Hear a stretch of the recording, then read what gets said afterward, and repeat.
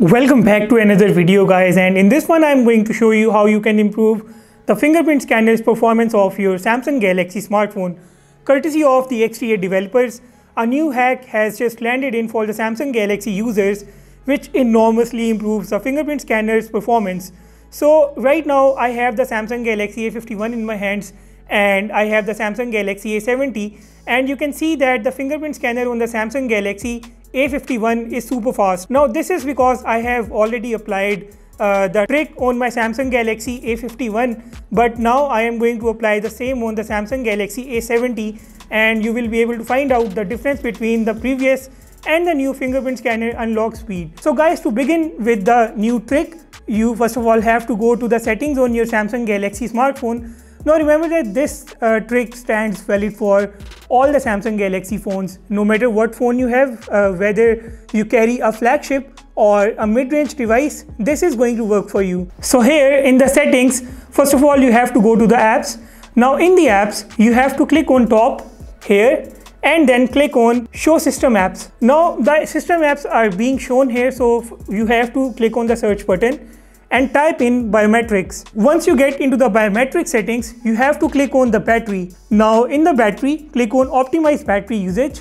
Now here, click on all.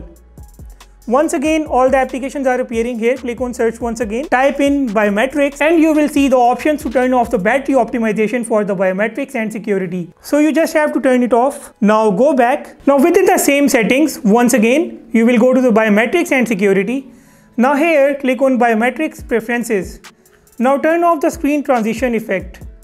After this, you will restart the phone. The phone has now restarted, and guys, see the magic.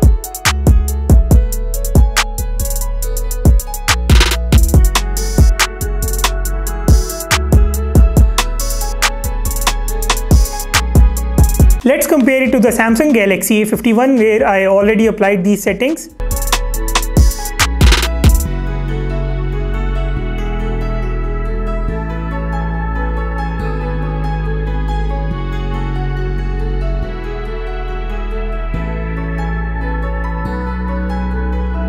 Okay, I see the Galaxy A70 doing even better than the Samsung Galaxy A51. I already applied on my Samsung Galaxy S10 Plus as well, and you can see that how good it is. Let me know how useful this tip was for all of you.